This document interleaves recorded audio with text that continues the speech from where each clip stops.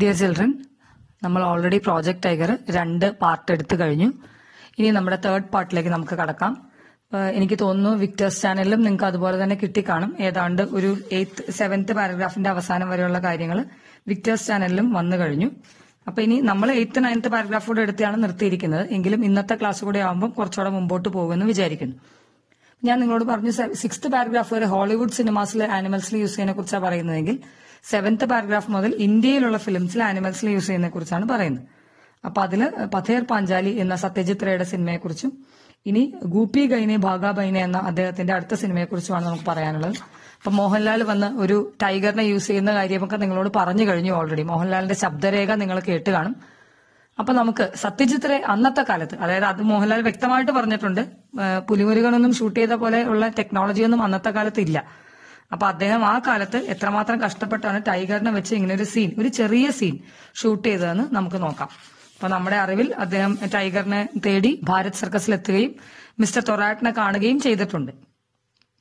അപ്പൊ ഇനി ഷൂട്ട് ചെയ്യുന്നത് ടൈഗറിനെ വെച്ചുള്ള സീനാണ് ഇനി ഷൂട്ട് ചെയ്യേണ്ടത്. അപ്പൊ നിങ്ങൾ ദയവ് ചെയ്ത് നിങ്ങൾ ടെക്സ്റ്റ് ബുക്സ് ഓൺ ചെയ്ത് വെക്കുക. കാരണം ടെക്സ്റ്റ് ബുക്സ് ഉണ്ടെങ്കിൽ മാത്രമേ നിങ്ങൾക്ക് കറക്റ്റ് ആയിട്ട് വായിച്ച് മനസ്സിലാക്കാൻ സാധിക്കുകയുള്ളൂ. ഈ സ്ക്രീനിൽ വരുന്നത് നിങ്ങൾ നോക്കിയില്ലെങ്കിലും കുഴപ്പമില്ല. So let us continue from the 10th paragraph. We told him what we wanted. The shooting was taking place near Shiuri in Birbhum. So shooting നടക്കുന്നത് ഷിയൂരിയിലാണ്. ബീർഭൂം എന്ന് പറയുന്ന സ്ഥലത്ത് ഷിയൂരിയിലാണ് ഷൂട്ടിംഗ് നടക്കുന്നത്. We wanted to show a tiger in a thick bamboo grove. നിങ്ങൾക്ക് കാണാം, thick bamboo groveനകത്ത് ഒരു tiger ഉണ്ടാവുന്നതായിട്ടും. And the animal was required to come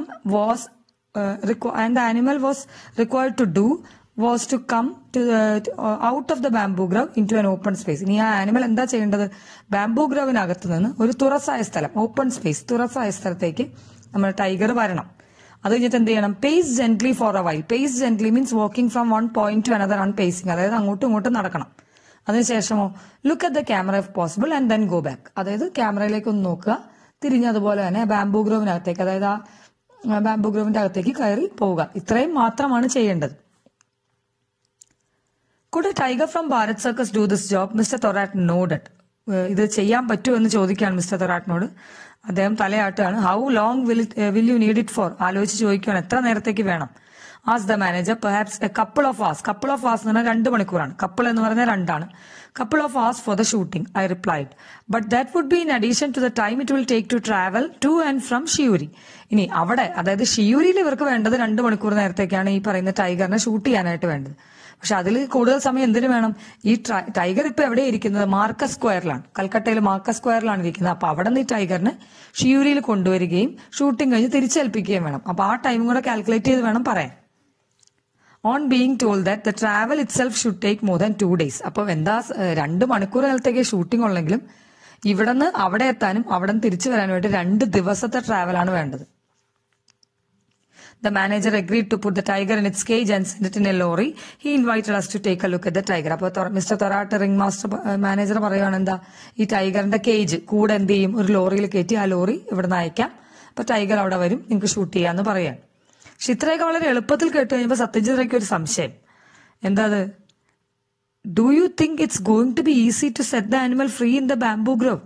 ഈ bamboo ഈറ്റക്കാടുകളാണ്. ഈ കാടിന്റെ അകത്തേക്ക് ഒരു ആനിമലിനെ യാതൊരു വിധത്തിലുള്ള കൺട്രോളും ഇല്ലാതെ തുറന്നു വിടാൻ പറ്റുമോ? ഐ കുഡിൻ ഹെൽപ്പ് ആസ്കിംഗ് എന്ന് ചോദിച്ചു കഴിഞ്ഞാൽ ചോദിക്കാതിരിക്കാൻ പറ്റുന്നില്ലായിരുന്നു സത്യജിത് റേക്ക്. കാരണം എങ്ങനെ ഈ മൃഗത്തിനെ, ഈ ഫിറോഷ്യസ് ആയിട്ടുള്ള ഈ ടൈഗറിനെ ബാംബൂ ഗ്രോവിൽ വെറുതെ വിടും? മിസ്റ്റർ തൊറാട്ട് ഫ്രൗണ്ട് എന്ന് പറഞ്ഞാൽ അദ്ദേഹം നെറ്റിച്ചു വിളിക്കുകയാണ്. I am not sure, he replied. എനിക്ക് ഉറപ്പൊന്നുമില്ല ഇങ്ങനെ നിങ്ങൾക്ക് വിടാൻ പറ്റും. I have never let him out of his cage on his own, so I really don't know. അപ്പൊ പിന്നെ എന്താ, അടുത്ത വലിയ പ്രശ്നമാണ് തൊറാട്ട് അവിടെ പറയുന്നത്. സത്യത്തിൽ ഇതുവരെ ഈ ടൈഗറിനെ കൂട്ടിൽ നിന്ന് പോലും പുറത്തിറക്കിയിട്ടില്ല. ആ ടൈഗറിനെയാണ് കൊണ്ടുപോയി ബാംബൂ ഗ്രോവിൽ വെറുതെ വിടാമെന്ന കാര്യത്തിൽ ഇവർ ചിന്തിച്ചുകൊണ്ടിരിക്കുന്നത്. അപ്പൊ നമുക്കറിയാം ഇതെന്തായാലും ബുദ്ധിമുട്ടാണെന്ന്. Mr. Thorat frowned. I am not sure, he replied. I have never let him out of the cage on its own and so really don't know. I don't know എന്ന് തന്നെ അദ്ദേഹം പറയാണ്. What? Where all our plans going to go down the drain? അതായത് എല്ലാം വെള്ളത്തിലാവും അങ്ങനെയാണെങ്കിൽ. കാരണം എന്താ, ഇങ്ങനെ യാതൊരു ഇതുവരെ കൂടിന് പുറത്ത് വെളിയിലേക്ക് വിട്ടിട്ടില്ലാത്ത ടൈഗറിനെ കൊണ്ടുപോയി ഷൂട്ടിങ്ങിന് പുറത്തേക്ക് വിടാൻ സാധിക്കുമെന്നുള്ള കാര്യത്തിൽ മിസ്റ്റർ സത്യജിത് റേക്ക് ഇപ്പൊ സംശയമായി തുടങ്ങി. അങ്ങനെയാണെങ്കിൽ ഇവരുടെ പ്ലാൻ, അതായത് ഷൂട്ടിംഗ് മുഴുവൻ വെറുതെയോ? ഡൗൺ ദ ഡ്രെയിൻ എന്ന് പറഞ്ഞാൽ നിഷ്ഫലമാവുന്ന പറഞ്ഞ അവരുടെ പ്രവൃത്തികളെല്ലാം. How could we let the tigers trainer be seen with the animal? ഇനി ടൈഗറിന്റെ ട്രെയിനറിനെ കൂടെ കൂടത്തി കാണിക്കാന്ന് വെച്ച് കഴിഞ്ഞാൽ അത് ശരിയാവില്ലല്ലോ, സിനിമയിൽ അത് ശരിയാവില്ല.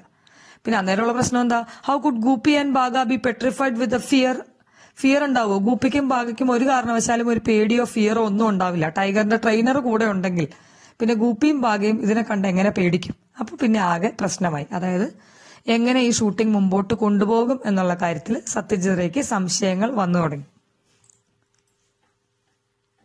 So how could Gopi and Baga be petrified with fear if supposedly ferocious animal was accompanied by a man? ഇത്രയും ferocious ആയ, ഇത്രയും ക്രൂരനായ ഒരു ആനിമൽ, ക്രൗര്യത നിറഞ്ഞ ഒരു മൃഗം, അതിന്റെ കൂടെ ഒരു മനുഷ്യനുണ്ടെങ്കിൽ പിന്നെ എങ്ങനെ ഗൂപ്പിയും കൈനയും പേടിക്കും? No, we could not allow that to happen. അതൊരിക്കലും അനുവദിക്കാൻ പറ്റില്ല എന്ന് പറയാൻ mister Thorat found A solution. ശരി, സൊല്യൂഷൻ, അതിനൊരു പരിഹാരവും കണ്ടുപിടിച്ചു.